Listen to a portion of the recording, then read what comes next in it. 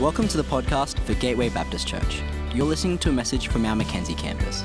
Find us at gatewaybaptist.com.au if you'd like to connect with us as we seek to change lives by following Jesus in our community, our nation, and our world. Now Naomi had a relative on her husband's side, a man of standing from the clan of Elimelech, whose name was Boaz.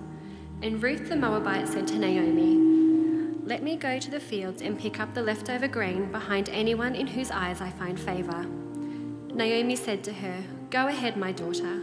So she went out, entered a field, and began to glean behind the harvesters.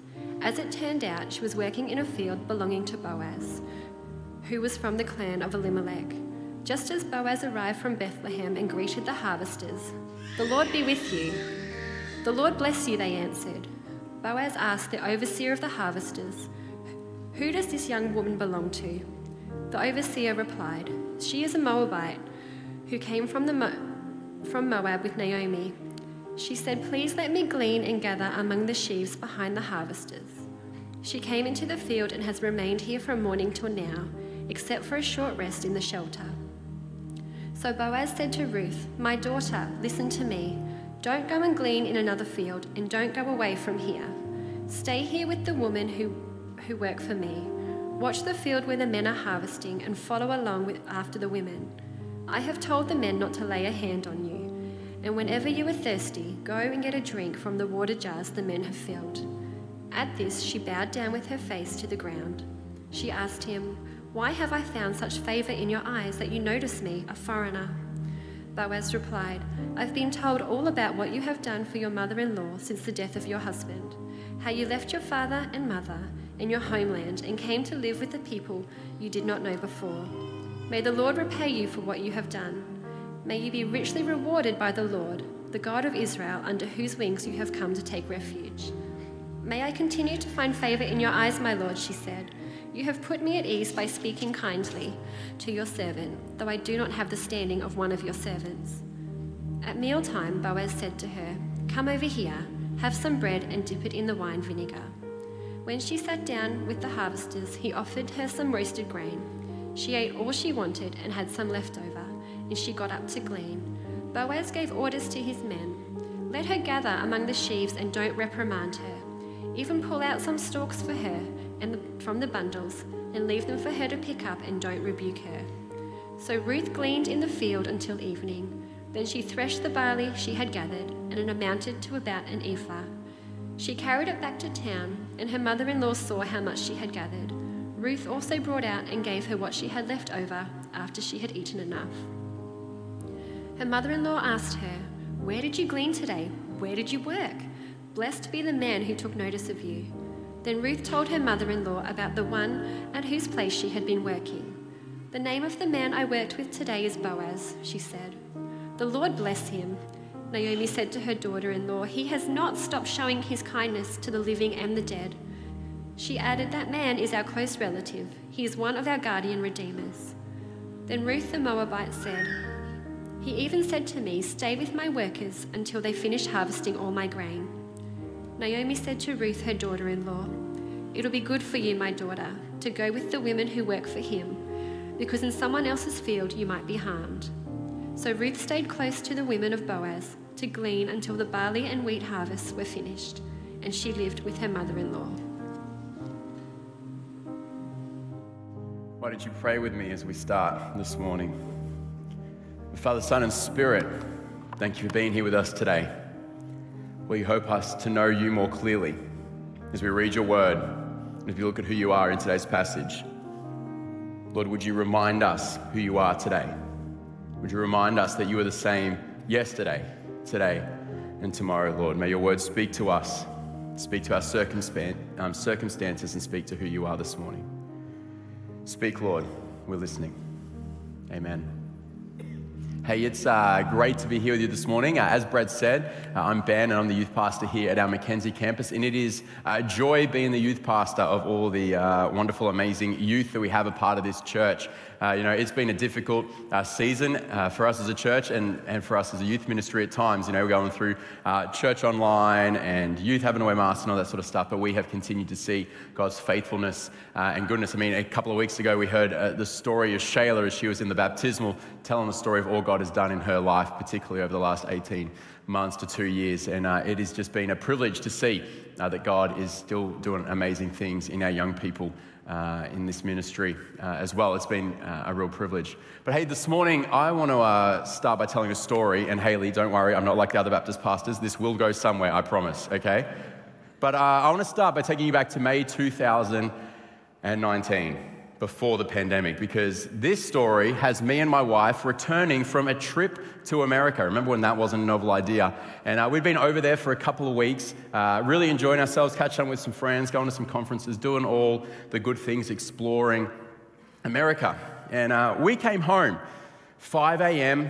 in Brisbane after, the stupidly long 14-hour overhaul, long-haul flight kind of thing. And we get home just after 6 to the realization that our house has been robbed. See, in the 24 hours between our house sitter leaving and us coming home, someone had got in. Taken a couple of laptops, taken a couple of phones, and taken our Dyson vacuum cleaner. Yeah, they left the PlayStation, but took the Dyson. And we eventually came to realize they also had taken both of our cars. Yeah. It was a pretty terrible feeling to come home to. We just had a fantastic holiday, and all of a sudden we're on the phone to the police, putting in all the details about our cars and getting them to come over so that we can put in an insurance claim, and they're dusting the place for fingerprints, and they're tracking our credit cards now. We're also canceling our credit cards, calling insurance. It was chaos. And amidst all of this, the thing that was most concerning for me was the cars.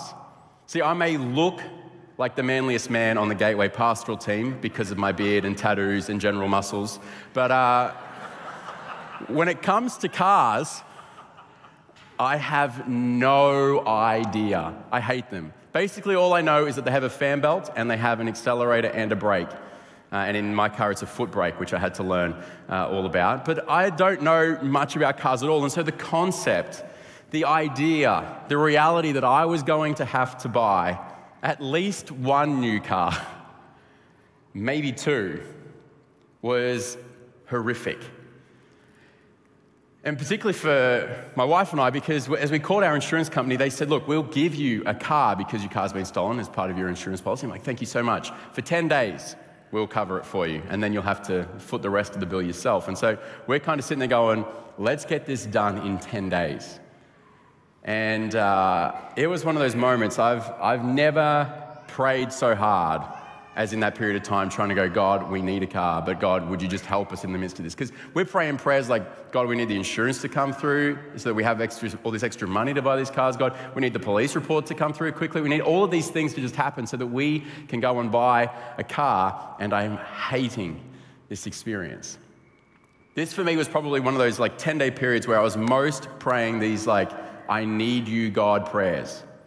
I need you, God, to come through because I don't think I can do this myself. I don't really know what I'm doing.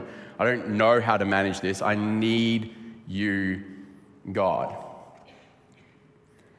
And I don't know where you are this morning, but chances are at some point in your life, you've either been in a season where you've been praying, I need you, God prayers, or you here this morning are praying, I need you, God prayers.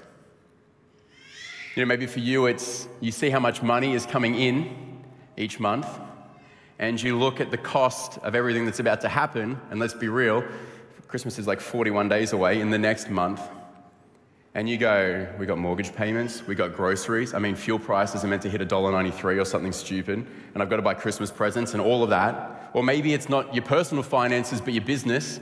You're looking again at the accounts, how much you've got sitting in the bank, and you're looking at your wages that you've got to pay, and you're going, there's a gap here. I need you, God. It could be you're experiencing the loneliness of the loss of a loved one, whether that's in a whole variety of different ways, but you remember what you had. And you want that again, but you're just not sure that you can put yourself out there like that. You're in this moment of feeling alone and wanting to connect, but not feeling like you have the strength or the resolve to do it. God, I need you. Or maybe it's the gap between where your kids are and where you would like them to be. Maybe it's where they're at spiritually. Or maybe it's what's going on within your family.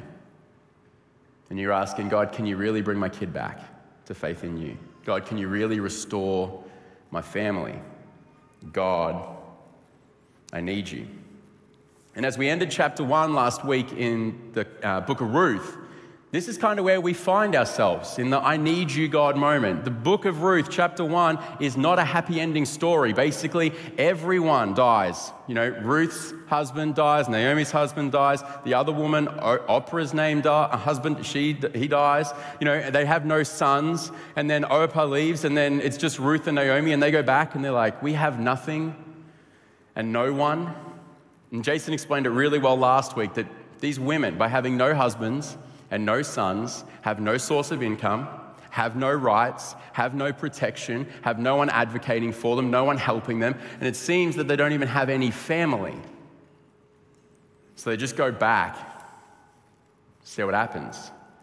But I can imagine, as they're going back, Ruth and Naomi are praying, I need you, God, prayers. So much so that we can actually see that for Naomi, she doesn't just need God, she's wrestling with God. She both needs God, but at the same time doubts God's even going to come through. Chapter 1, verses 20 to 21, it says this, Naomi says, don't call me Naomi, call me Mara, because the Almighty has made my life very bitter. I went away full, but the Lord has brought me back empty. Why call me Naomi? The Lord has afflicted me, and the Almighty has brought misfortune upon me. She's in this place where she both simultaneously needs God, but doubt God is even going to come through for her, because her current experience seems to suggest otherwise, that in fact, if anything, maybe God is punishing her, neglecting her. And she, I'm sure, has a myriad of reasons, maybe starting with the fact that she left the nation of Israel and went to live in Moab, which is a God-forsaken nation in Israel thought. To imagine that maybe God has run out of grace, love, care, and a willingness to provide for her anymore. And that's often the reality that we sit in when we find ourselves in the I need you, God moments. It's very easy for us to also at the same time have doubts about God's willingness to provide for us at all. You may wonder, God, are you done with me? Have I asked once too often? Maybe he's sick of me. He loves me, but will he really come through for me? Maybe it's I've been waiting for so long, has he forgotten me?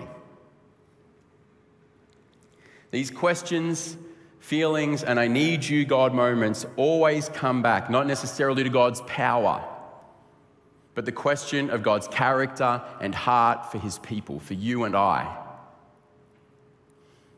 And today we get to jump into Ruth 2, which I think has a lot to say about God's character and heart for us in these moments. In fact, Ruth chapter 2 is great because it is the beginning of the happy ending that this story is longing for. And as we started chapter 2 today, I don't know if you noticed, but the author of this book just foreshadowed a little bit. Just Ruth chapter 2, verse 1, it has this little moment where it pauses and it tells us about this guy named Boaz.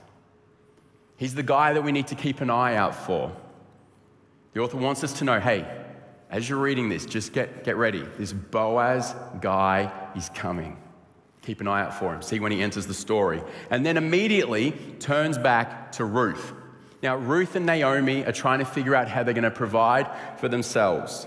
And Ruth has this idea that she's talking to Naomi about going out and just going to the harvest field, going to people's fields and gleaning some grain from what's left over. Now, in doing this, we may not realize, but Ruth is making the most of a law that God had provided for his nation of Israel. Basically, God's welfare system. This is what the rule is that Ruth is taking advantage of. And it's found in the books of Deuteronomy and Leviticus. So in Leviticus chapter 19, verse 9 to 10, we see that God says this to his people. When you reap the harvest of your land, do not reap to the very edges of your field or gather the gleanings of your harvest. Do not go over your vineyard a second time or pick up the grapes that have fallen. Leave them for the poor and the foreigners. I am the Lord your God. Now, Ruth in this story is both poor, no husband, no sons, just her and her mother-in-law, which sounds very poor, and a foreigner.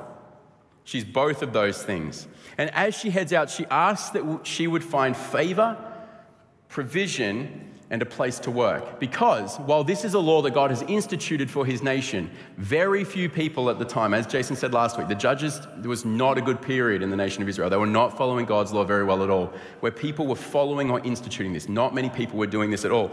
Hence why she's asking for provision and favor.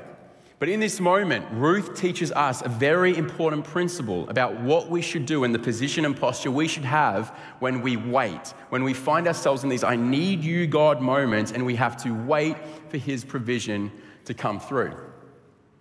See, she shows us that we can't sit passively and wait for it to fall into our lap. See, for Rachel and I, we had to go and buy a car, right? And if I said to you, for those 10 days, Rachel and I prayed morning, midday, afternoon, night. Like we prayed every meal, and I tend to eat 6 meals a day. You know, like we prayed at every single meal and some. You'd be like, wow, that's a really great thing for you to do, right? It's the right thing you should do. But if I then told you, but then we proceeded to sit on the couch and watch Netflix and Stan and Apple TV, and we just relaxed and took it real easy, knowing that God was going to provide, would you be shocked if at the end of 10 days I said to you, guess what? God didn't come through with the goods. No car randomly drove into our driveway with a person in it who threw us the keys. You know, like, what is going on? Where is God's provision? No, you wouldn't think that because you'd be like, that's stupid, that's lazy. What are you doing?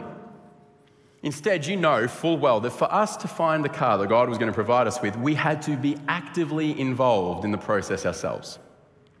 And we were, you know, we ended up test driving cars, asking questions, calling our mechanic friend. We scoured websites, apps. We asked friends if they knew anyone. And we even went to used car lots and talked to used car salespeople. Yeah, we were that desperate. And eventually we did get a car, just to clarify. We did get a car, right? But St. Augustine says it like this, when he's talking about this idea of what do we do when we're in these moments and we're waiting for God to come through. He says this, he says, pray as though everything depends on God, but work as though everything depends on you. See, Ruth is a reminder that as we pray and wait for provision, we are also to work and be actively involved in the process. And as we see Ruth taking steps to provide for herself, already in these first few verses, we can begin to see God's provision for her too. See, in Ruth chapter 2, verses 3 to 4, it says, so she went out, entered into a field and began to glean behind the harvesters. Now remember, she's gleaning, which is only happening because God has instituted a rule that they are meant to leave the gleanings behind. See, God had created a rule that Ruth was able to use to provide for herself. We think Ruth is just providing for herself, but it's already a part of God's provision. He knew that there would be people just like Ruth who would need this. So what did he do? He provided a rule that would facilitate that for them. So as it turned out, though, she was working in a field belonging to Boaz, who was from the clan of Elimelech. Just then, Boaz arose from Bethlehem and greeted the harvesters. The Lord be with you, and the Lord bless you, they answered. Now, there are two phrases that we need to stop and take notice of in these two verses. And the two phrases are this, as it turned out, and just then. Both of these phrases are trying to force us, as the reader of this passage, to ask a question. Is this a coincidence, or is there something more at play? See, the word that we translate as it turned out is mikra, which is used to describe something happening by chance, what we would call a coincidence. And the writer doesn't just do it once. Notice how he says, just then, as if just then, the timing, look at that. What a coincidence. Boaz arrives just then too. So as it turns out, she's in Boaz's field, and just then Boaz appears. Another coincidence. But the author is trying to get us to ask this question. Do we believe in coincidence, or do we believe in providence? The simpler way of understanding this idea of providence is this. Do we believe in coincidence, or do we believe that God is at work? Do we believe that God is moving in our lives? Do we believe that God is providing in our lives? See, talking about this idea of coincidence, William Temple, the former Archbishop of Canterbury, says this: when I pray, coincidences happen. When I don't, they don't. Do you believe in coincidence or providence? And this is the question that the author wants us to grapple with. What do we say when these kind of things happen to us? To go, wow, that was lucky. Oh, what a coincidence that we bumped into you here. Because what we see in these opening verses is this truth. Often what we consider a coincidence is actually God's providence. And the author is going, if you can get your head around this, that the coincidences in our lives are very often the provision of God, then you are going to be blown away at what you're going to see next. So let me introduce you to Boaz. See, Boaz, as a name, it kind of has the term strength attached to it. They would often translate the word Boaz as strength. In fact, one of the pillars in the temple is actually called Boaz. It's like the Lord is the strength, right? So Boaz is strong. Like, I can imagine he can bench well over 100 in the gym. Like, he's a strong guy, right? But he's actually not strong physically. He may be. But the reason Boaz is attached to his name is because this idea of strength of character is attached to him. See, Boaz is considered a morally right man. He's a good man, you know. He's a guy of good integrity and good character, a reliable guy that you can really trust. Boaz is a reliable guy. He's a good man. But Boaz greets his workers with this phrase, and it seems, again, insignificant, but none of it is. He says this, "The Lord be with you," and they respond with, "The Lord bless you." It's subtle, but most biblical commentators note that this interaction is not just speaking to Boaz's moral character, but his spiritual integrity as well. That Boaz isn't just a good man, he's a God-honoring man. And we see that actually he's keeping the law. He's leaving the edges of his field, he's letting Ruth glean, and he's embedding a God-honoring culture amongst his workplace. Boaz is a man of moral and spiritual integrity. And in verse 5, Boaz, as he is surveying his land, notices Ruth. He notices a woman gleaning the edges of this field and that she isn't with the other women workers. And very clearly for him, he can see she is either poor or foreign or both. But by noticing her, something happens. Because he's noticed her, he can decide if he wants to do something. And he does. So he inquires about her, finds out a little bit more about her story, and because of that, he walks over to her and dresses Ruth herself. All because he noticed her. Now, everything that happens from this point on in the story, now, I'm not just talking about chapter 2, I'm talking about chapter 3 and chapter 4. Everything else that happens in this story is because he noticed her. See, provision can only happen when things are noticed. When we notice people and we notice problems, the invitation to provision begins. So everything else that happens in this story happens because Boaz notices Ruth. In verse 8 it says, Boaz said to Ruth, "My daughter, listen to me. Don't go and glean in another field and don't go away from here. Stay here with the women who work for me. Watch the field where the men are harvesting and follow along after the women. I have told the men not to lay a hand on you. And whenever you are thirsty, go and get a drink from the water jar the men have filled." Again, what we miss here is that for many of the foreigners, Ruth, when she's talking to Naomi later, addresses it. And Naomi says, "Stay with Boaz's people, because if you go to another field, you may be harmed." But the poor and the foreigners who are gleaning and walking around the edges of these fields were always at risk of being harassed, attacked, and abused by the owners and the workers of those fields. If these people didn't want them stealing their grain, it was their land. They were within their rights to go and do so, even though they were breaking God's law. And this was a real possibility. Anytime Ruth would go and do this, anytime anyone would go and do this, it wasn't just I hope they let me take a few bits of grain. It was like, I hope they won't attack me, abuse me, assault me. If they just harass me, I'll get off pretty well. Boaz is aware of this practice, though, and desires to keep Ruth safe, not expose her to that risk anymore.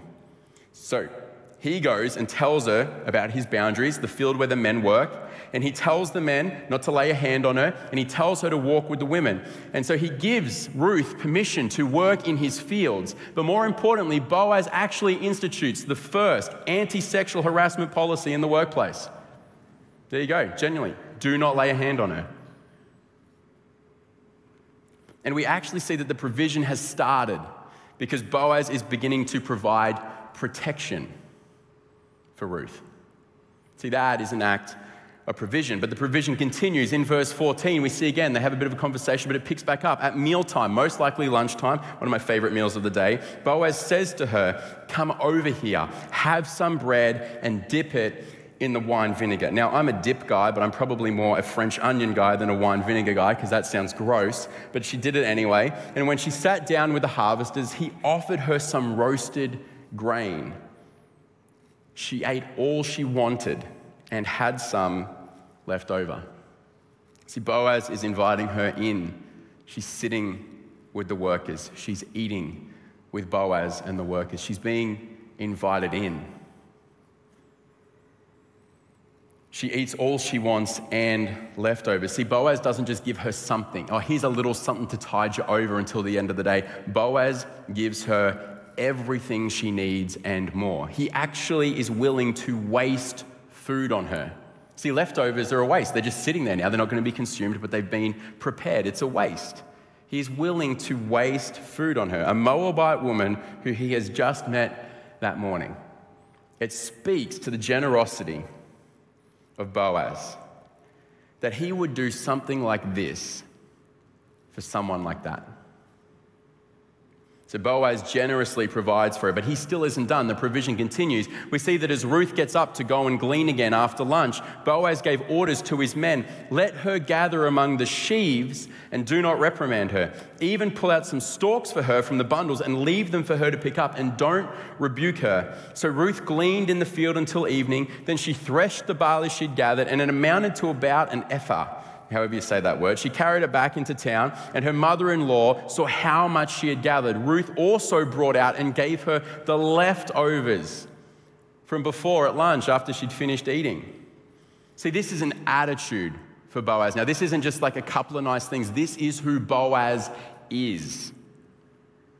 He uses his power to make things easy for her. He leaves the stalks behind. He's giving her the prime grain, not just the stuff around the edges, and he's giving her a lot of it.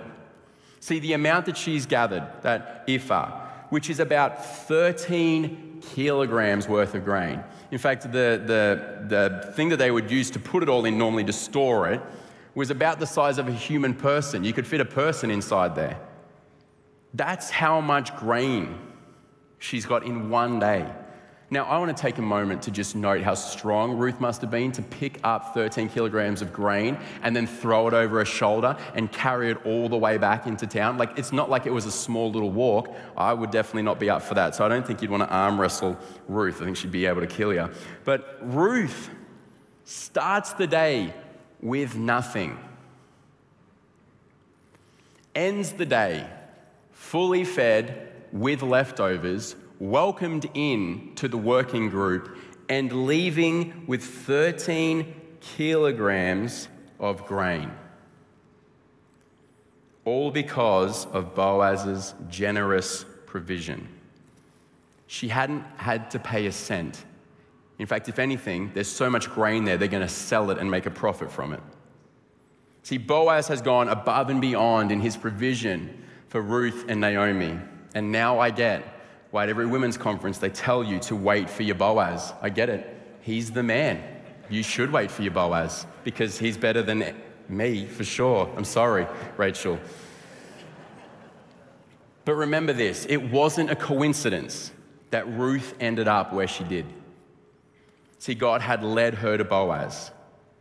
As it turned out, she was in Boaz's field. And just then, Boaz arrived. And God knew that Boaz would provide. See, Boaz is God's provision to Ruth and Naomi. But all of this, when Ruth gets back, causes Naomi to ask, who is the one who did this? Who showed you such generosity today? And when she finds out it's Boaz, she celebrates. Now remember, Naomi is the woman who just like genuinely 20 verses before was like, God hates me, God's taken everything from me, don't even call me Naomi anymore, like what a terrible name, call me Mara, because I'm so bitter about what God has done to me. And now she celebrates. She even says, bless Boaz, but she uses this phrase, he continues to show his goodness to the living and the dead. The he in that sentence is referring to God. She's totally flipped. And why?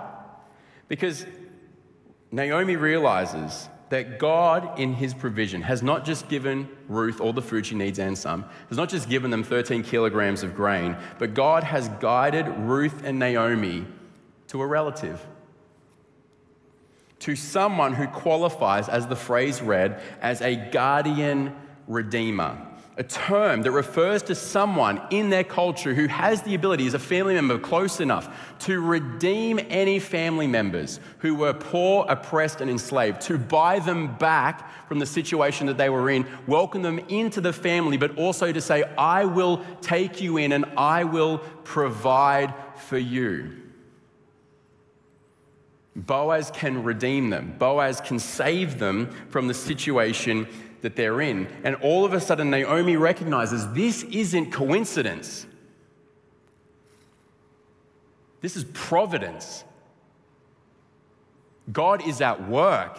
God is moving. God is providing. See, the woman who a few days earlier was complaining about how God had made her life bitter, that he had emptied her life, that he had afflicted her life, that he had brought misfortune on her, was now actually recognizing that God was not that at all, but he was the one who had shown his hesed, his kindness, his love, his loyalty towards them, that he was always inspired to act with compassion and mercy, that he had never stopped and he never will stop, that he is committed, that he is loyal, that he fulfills his promise, that he is Jehovah Jireh, the Lord who provides. That's who he is. And I want to say this to you this morning. If that is who God is to Ruth and Naomi, and if we truly believe that God is the same yesterday, today, and tomorrow, then you need to hear that he has not stopped showing you his hesed, his kindness, his love and loyalty. That he is always inspired to act towards you with mercy and compassion. That he has never stopped providing for you, and he never will stop providing for you. That he is committed, that he is faithful, that he will fulfill his promises, and he is Jehovah Jireh to you too. He is the Lord who provides for you.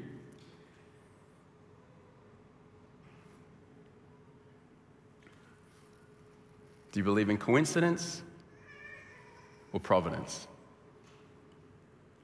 So the author at the start of this chapter, as I said earlier, foreshadowed Boaz and his appearance to get us excited for what he was going to show us through Boaz.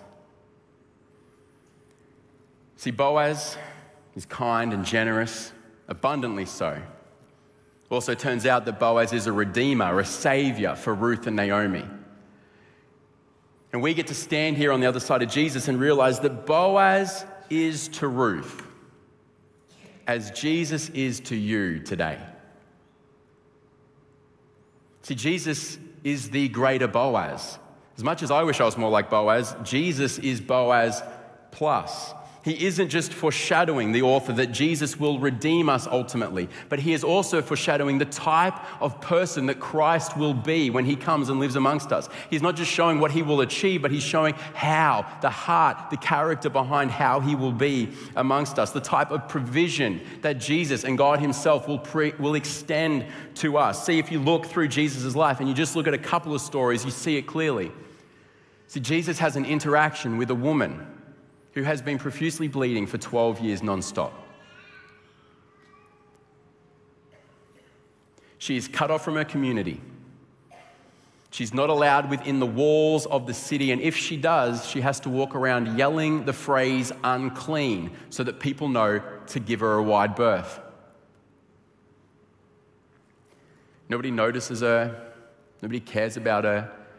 She's ostracized, left out. Jesus walks through town one day. She decides, that's it, I'm done with this. She walks through the crowd and touches the hem of Jesus' cloak. Healed instantly, right? And it says in the story that Jesus notices the power go out from him. And he knows that someone has just been healed. And he doesn't just continue on being like, look at that, I can do it without even trying now. Look at that, my clothes heal people. You know, like he doesn't just move on. He stops. And he says, who touched me? Who touched me? This woman nervously comes forward because she's worried she's going to get in trouble. As an unclean woman, she shouldn't have been walking through that crowd. Definitely not without saying she's unclean. But Jesus stops and he says to her, my daughter, your faith has made you well, right?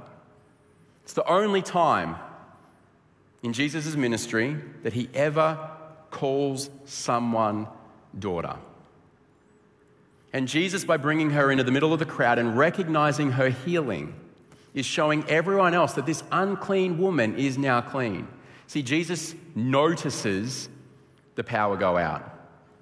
And because he notices something, an opportunity happens for this woman to be welcomed back in the community publicly. Jesus notices her. I want you to know this morning, Jesus notices you too. Even if you feel like what you're going through seems to have been dragging on for so long that he must have forgotten. Then we see another time a woman is brought before Jesus, caught in the act of adultery, thrown before him with a crowd that wants to stone her to death. Now they're trying to trap Jesus, but they're more than happy to kill this woman too. And Jesus responds to them, whoever is without sin, cast the first stone. Slowly but surely they all walk away and no one is left there. Jesus asks this woman, who condemns you? She says, no one. He says, good, go and live your life of sin, forgive you, all that. Now, while we recognize the forgiveness that he's extended to her, the invitation to follow him, we also have to recognize that Jesus has literally saved this woman's life. He protected her from a mob of people that were trying to kill her and trap Jesus. See, Jesus protected her, and Jesus will continue to protect you too.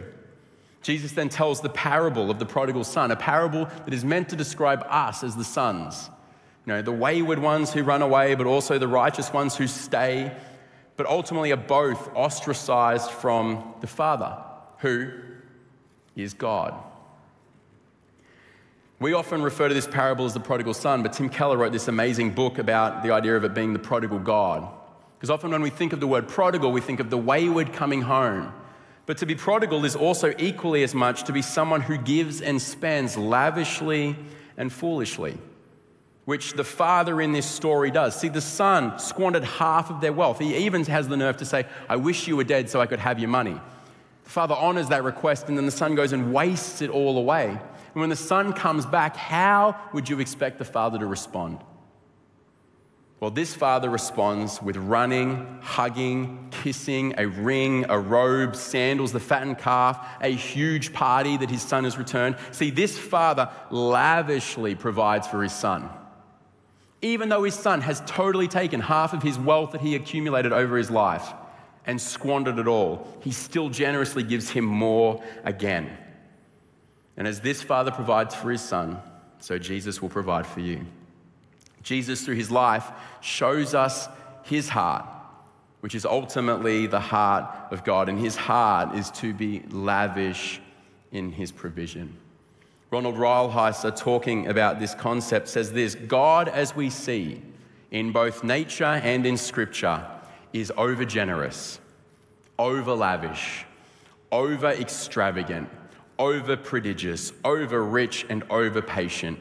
If nature, Scripture, and experience are to be believed, God is the absolute antithesis of everything that is stingy, miserly, frugal, narrowly calculating, or sparing in what it doles out.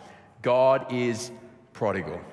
Dictionaries define prodigal as wastefully extravagant and lavishly abundant. God is prodigal. He is abundant and generous beyond our small fears and imaginations. See, this is the heart of God, to be your provider, not just to provide you with the bare minimum, but to lavish you with his provision. See, Rachel and I, we did eventually buy a car, keyword a car, singular. I wish I could tell you it's because we were trying to be environmentally conscious and green and all that kind of stuff, you know. But actually the practicalities just worked for us to buy one. We at that time lived in an apartment 200 meters from a train station that would take Rachel 200 meters from work. So we decided one car would be great. I can drive that around and Rachel can catch the train to and from work. It just worked for us. God provided. We were then given an opportunity to move to a place that was a lot more affordable and had a few other things that we really wanted to have in our place, and we said yes. God provided a new place. Part of the challenge moving to the new place, though, was it was not anywhere near as close to the train station right now. I think a 2.6 kilometre walk, so we had to have a conversation about that because it's a little bit more than 200 metres. And we decided that we would stick with the one car, right? We just weren't sure what we were going to do, but we had some conversation about different options. But when we moved there, we actually had two co-workers here, Brad and Danny, who lived in the area. And they generously offered, they said, hey, look, we know you're moving in the area. We'd be happy to give you a lift to and from work a couple of days a week. So that would be great. That would be so wonderful. Provision, right? Eventually, though, God decided to provide for Danny and Richo and Brad and Mercy, and they moved to wonderful houses that they bought, right? Great for them. Well done. Now I have to be at home trying to figure out a lift to and from work. And I'd previously had a bit of a phase where I had got into bike riding and ridden to work a few times, but not too much. And I thought maybe I could go back to that, but I'm still not sure how Jess and Lauren and Amelia, who I share an office with, would feel about me walking in Lycra in the morning. I don't know if they would be super thrilled about that at work. And I'm not sure what the HR policy is on that either. But I didn't know what to do, right? We were umming and ahhing. There was another couple in our friendship group who kind of lived in the area, but neither of them worked at church, until there was a position going for the online service producer. And the husband, Tim, applied and ended up getting the job. And now Tim works here at Gateway, and he decided, you know what, Ben, I would happily give you a lift to and from work a couple of days a week when I go in. Provision, right? And I'm telling you this story because Tim owes me big time for the fact that I got broken into in 2019, because that's the reason he got a job today, so that I can get a lift to and from work. That's the whole point of the story. So Tim, you owe me wherever you are. But that's not the point, right? At all. But you could look at that story and go, wow, what a lot of coincidences. You must be pretty lucky. Or we can look at that story and go, God provided, God provided, God provided, God provided. I'm telling you, like, this story could have just been God provided by helping us buy 2 cars, right? Like, that could have been the provision. Still equally provision. But the question we're always left with is this, like, do we believe in coincidence or do we believe in providence?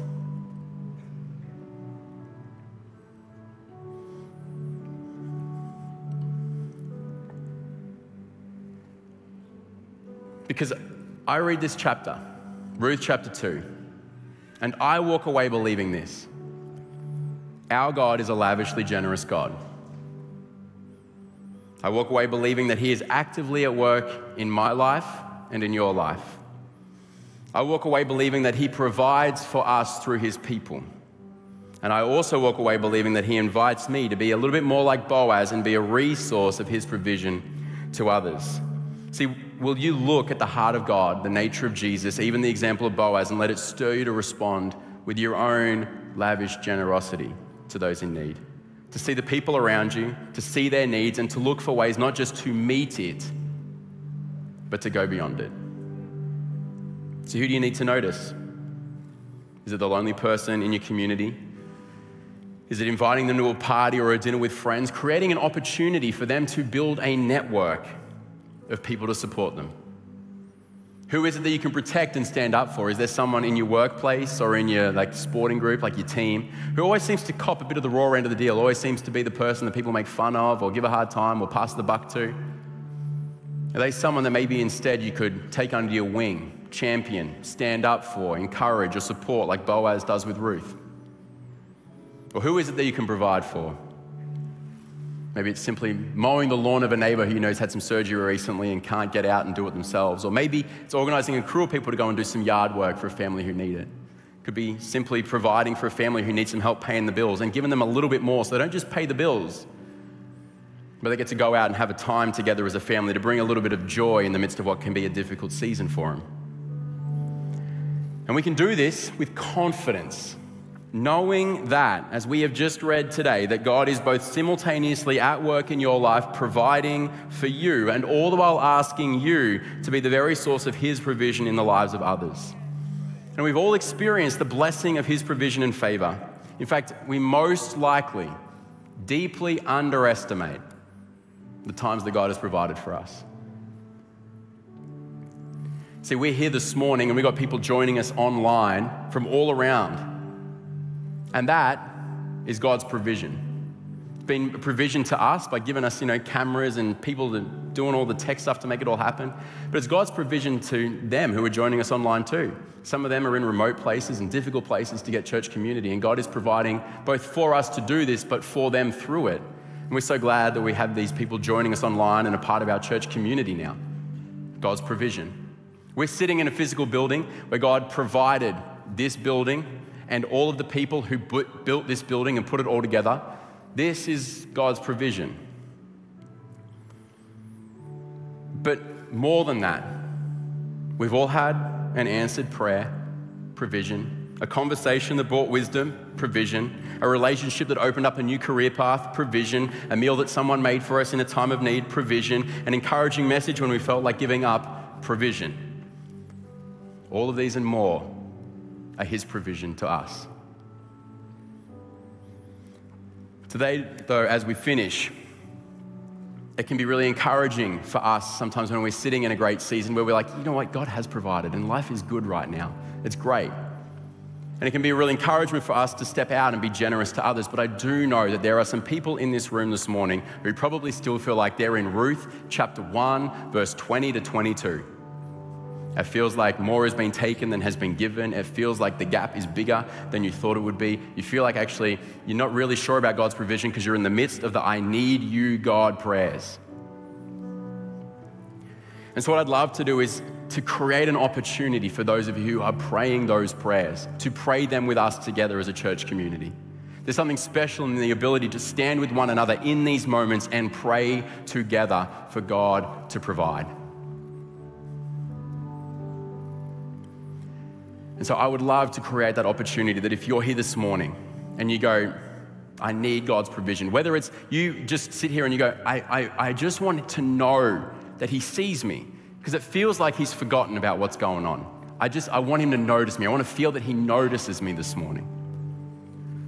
Or whether you're here and you go, I need some protection. There's some stuff going on in my family or in my friends or at my workplace. I need some protection this morning. I just want God to provide protection for us.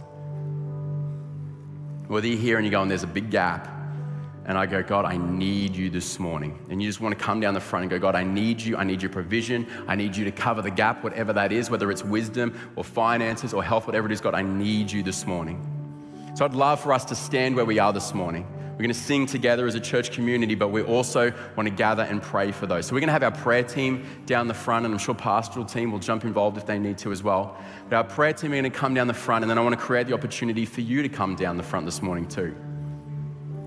That if that's a prayer that you need to pray, if that's something that you're going through right now, that you would come down the front and you would get prayer together. Remember, this is a God who is a lavish God. He wants to bless you. He wants to provide for you. He is already inspired to act towards you with mercy and compassion.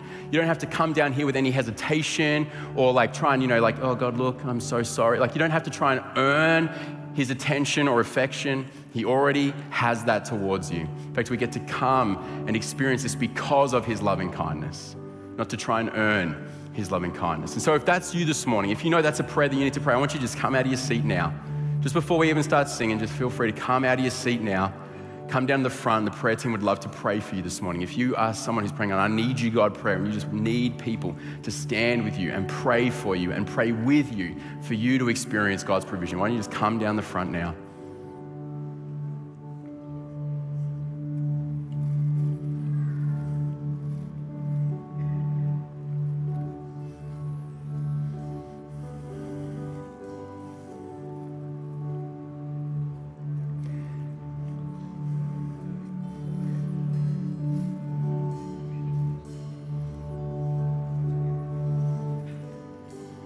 Feel free to keep coming. The prayer team will be there, and the pastoral team, I'm sure, will jump in if we need people. But hey, we're going to sing together as well. We're going to sing a song called The Goodness of God, which I love for this topic because it's all about how God's goodness is been with us. His faithfulness has followed us. It's been walking with us. And there's that key phrase in the bridge that I love where it's like, your goodness is running after me. I love that. It's like we've wandered, but God's goodness is still chasing us down. God's goodness is still coming after us. He's still good. He's still faithful all the time. And I can't wait for us to just sing this song as a declaration. Maybe things are great right now, but we get to say, I've seen and experienced the goodness of God. Maybe things are difficult at the moment. You can still get to say, I know your goodness is running after me. So why don't we sing together this morning? And if you want, come down and get prayer during this song. We'd love to pray for you. But let's sing together and declare the goodness of God together this morning.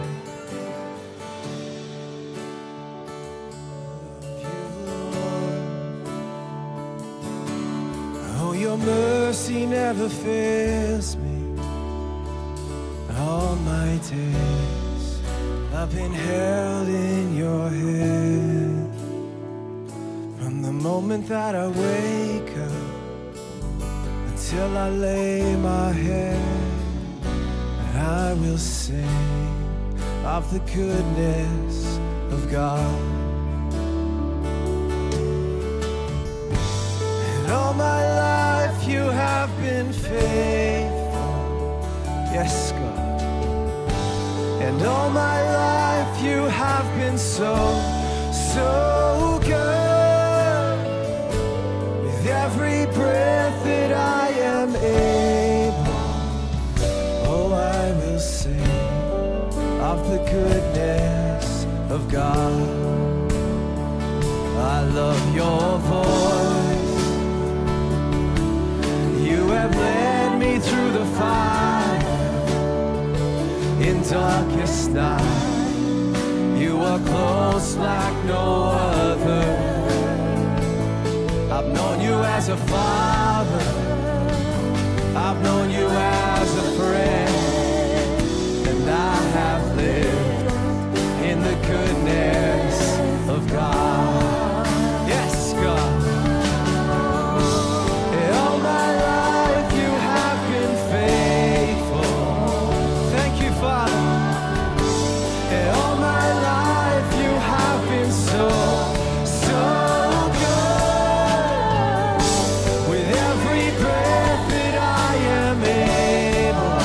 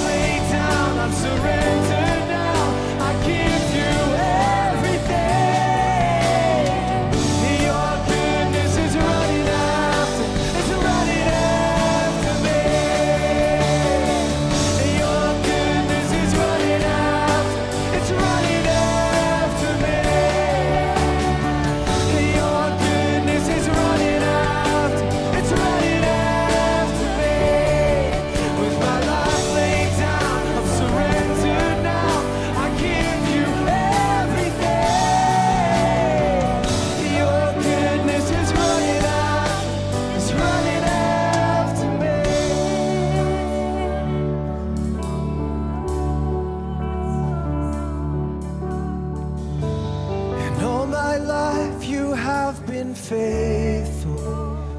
Yes, God. And all my life you have been so good. With every breath that I am able, oh, I will sing of the goodness of God. Yes, I will sing of the goodness of God. Yes, I will sing of the goodness of God. Heavenly Father, we've just been singing of your goodness and your faithfulness and just how it's been running after us, chasing after us, with us all of our days. And God, we pray, Lord, that in the midst of our I need you, God moments, we would remind ourselves of that truth. That you're a God who longs to provide for your people, who does provide and provides so abundantly. And God, I pray that you would help us in the midst of these moments, Lord, for those who have come down the front for prayer, Lord, continue to trust in your goodness and your faithfulness. Lord, we pray that we would see your providence in the midst of all they're going through, Lord. May you just begin to move some situations and some circumstances, Lord. Begin to provide in ways that can be really tangibly seen for those who are just waiting for you to move, who are feeling that gap, Lord. But I pray for the rest of us, Lord, if in this moment we feel like, wow, we can sing of your goodness, Lord, I pray that we would remember that and hold on to that for those moments when we need you in the future, Lord, and we feel that gap extend again, and we come before you and wait for your provision, Lord. Remember your goodness and your faithfulness. You are Jehovah Jireh, the God who provides. We pray this in your name. Amen. We hope you've been blessed by this message. If you've made a decision to follow Christ, we would love to encourage you on your journey. Help us help you by going to gatewaybaptist.com.au and clicking on Get Connected.